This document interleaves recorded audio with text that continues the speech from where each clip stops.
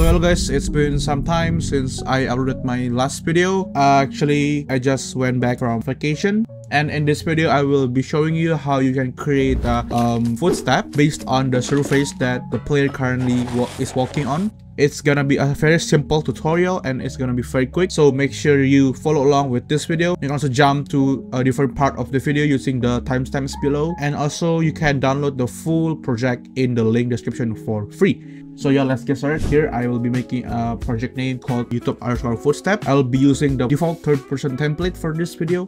And let's just create the project. And now I will be importing all of this asset into the project. Make sure you have downloaded this one in the description. And disclaimer, I do not own all of the sound effects here, and it's only for educational purposes, so make sure you use this wisely. Okay, so here I will create a new folder. I will name this footstep sound effects. Go back to this and just drag all of this into the project. And here I will be creating a queue. Basically, if you want to combine multiple sound into one file, or maybe you want to change the pitch, the volume of the sound effect, you can actually use queue as an alternative to just you double clicking on this and just set the volume and pitch there. And actually you can't combine multiple files in one sound, and if you want to do that, you have to create a queue. So how to create a queue? Just very simple. Right click on one of the file here, just click on create queue. I'll name this queue_concrete footstep. Double click on it. Here you got this output, which is like a speaker here. It means that every sound that we plug into this output will be played and will be outputted into the game. Since we have two concrete footstep over here, we can actually drag the other. Make sure you got this two selected, and you can unplug this cable here by holding Alt. And here I will type random, and now you can plug the second footstep into this random. And if you have more, let's say, you can click on this add input and just maybe drag off one of them and plug that in. I will remove it now and plug the output into this subwoofer over here. And now when you click play queue, now as you can hear, the sound is playing randomly with both of this. Okay, and also I want to create a modulator. A modulator allows you to control the pitch and volume. So basically, let's say I'm gonna make it 0.8 min and 1.15 on the max, and volume 0.5 minimum and 0.75 maximum. And now when you click play, you can hear like a pitch different on each sound being played, and it sounds more natural. And we can just click save. I will duplicate the concrete footstep here. Control D, Q_grass footstep. Double click on it, and I will change this into the grass over here. Click save. And now for the metal footstep, Q_metal footstep. Drag it off like that. Replace this like that. And the last one, Q_sand footstep. You can customize all of this by your own, so feel free to use your own footstep, or maybe if you have other surface, maybe like glass or water, feel free to use that instead. And click save. And now let's go to the edit project settings. Go to all settings, and we're gonna search for surface type. Surface, sorry. And you can rename some of this, maybe to grass. I also have concrete, metal, and sand, like that. Very easy. And then on the content browser, I will create a new folder called this material, and in this folder I will create another folder, name this physical material. Double click on that. Now you can right click and go to the physics and choose the physical material over there. Just click on this and select. I'll name this fish_mat_grass. Double click on it. Choose the surface type to grass. If you don't see this, I think it's because you haven't correctly set the surface type over here. So make sure you did that correctly first before you select the surface type here.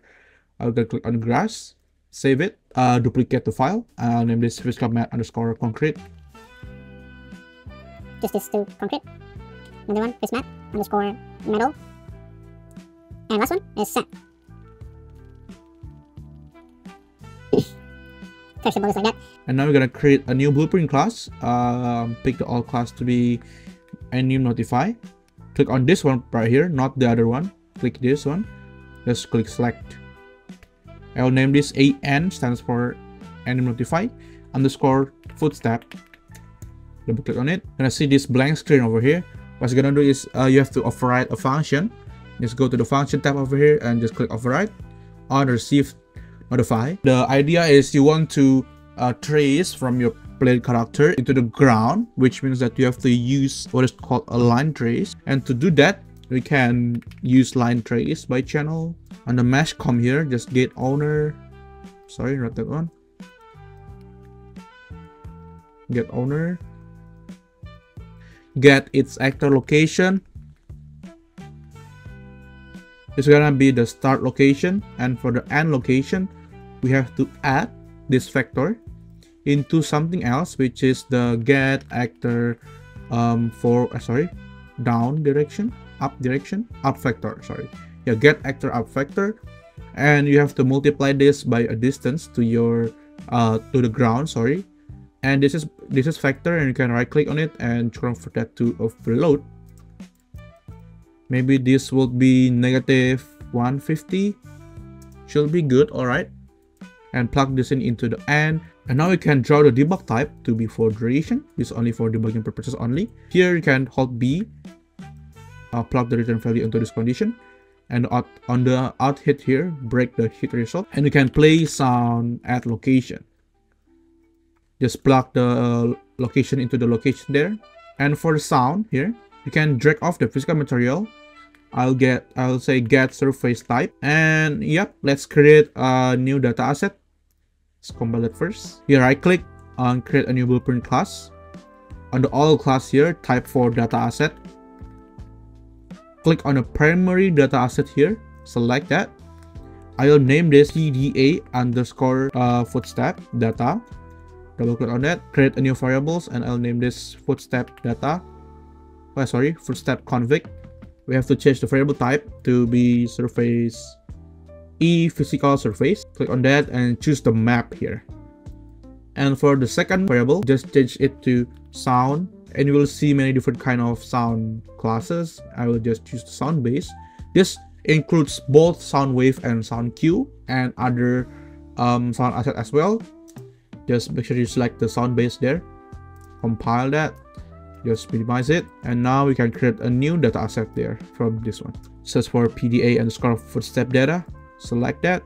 I'll name this DA. I'll name this DA stands for data asset underscore footstep config.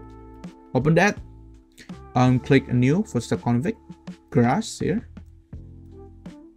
Go back into the footstep sound effect. I will plug the grass there. Make sure you selected other than a default physical surface, since if you leave this to default and you click on the add here, you will see that we cannot add a new key if it is with the same value. So make sure you select all the rest first before you do the default here. Okay, go to the concrete, choose the concrete here, create a new one, metal, plug in metal, and last one sand, plug the sand in, and now we can do the default. I'll set the default to the concrete as of now. Just click save. And actually, why we do this, if you're wondering, it's because you can keep track of the asset that you are using in one place. This is like a config data. If you want to create a many different kind of surface type, many different kind of sounds, you can store it in one place, which is using the data asset. Instead of you making it in like a blueprint or something like that, it's very a good practice if you try to utilize an asset. So let's go back into this AN underscore footstep, create a new variables. I'll name this footstep config, and on the type here, just search for PDA underscore footstep. Compile, and on the footstep config this, make sure you select this. If you don't, this will not be working. So just choose the DN underscore footstep config. And now let's drag this into the event graph. Right click, convert to validated get. If it's valid, I will get the footstep config here, and I will fine, and plug the surface type into the find here. If it's found the surface type, you can now drag this into the playlist sound application and drag this return value, which is the sound. Just drag it to the sound here. Very easy. Check it. Copy paste the return node and set this to false. Set this to false and set this to false. Very easy, guys. So I think that's probably it. We can compile and play it. Oops, I forgot to set the physical material into the surface. So let's grab something from the starter content here. I'll drag in a cube to act as our surface. Set this to grass. Duplicate this by holding Alt and drag.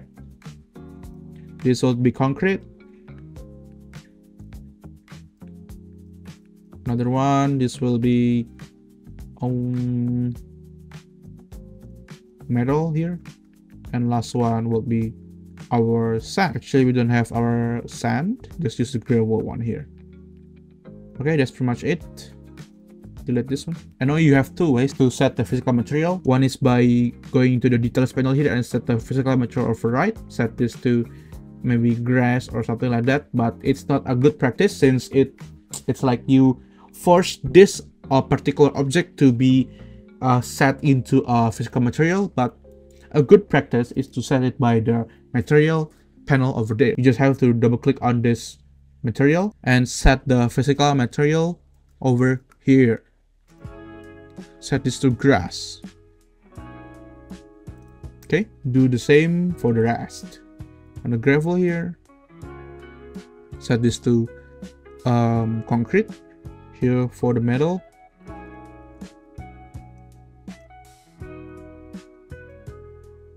And last one for the sand.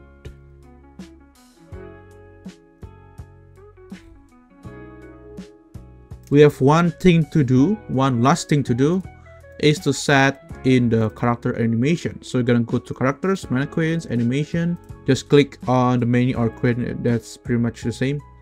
And go to the run forward here. Now you can create a new notify track. And on this one, make sure this is like the keyframe cursor. Right click on this and add notify. Choose the an_footstep. Do the same for others as well. Now you can easily hear the footstep is playing. It means that it should be working perfectly fine, guys.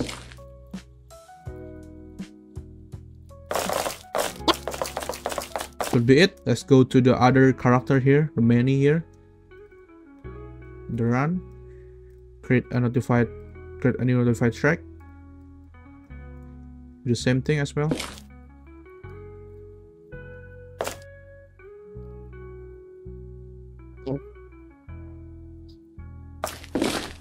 Click save. Save all, and now let's try the game out. When you walk on other surface, it will play the default footstep, and once you get into this grass, you will hear it will play the grass sound effect, concrete, metal, and last one sand. And yeah, it works perfectly fine. And to disable the red line there, you can just simply go back to the footstep here, and on the debug type, just set is to none. Compile. So yeah, maybe that's it for today. It's a pretty short and straightforward tutorial. Make sure you guys subscribe to this channel, and if you guys have any comments or suggestions, make sure you leave comments down below. And I hope it helps. I will see you guys in the next one.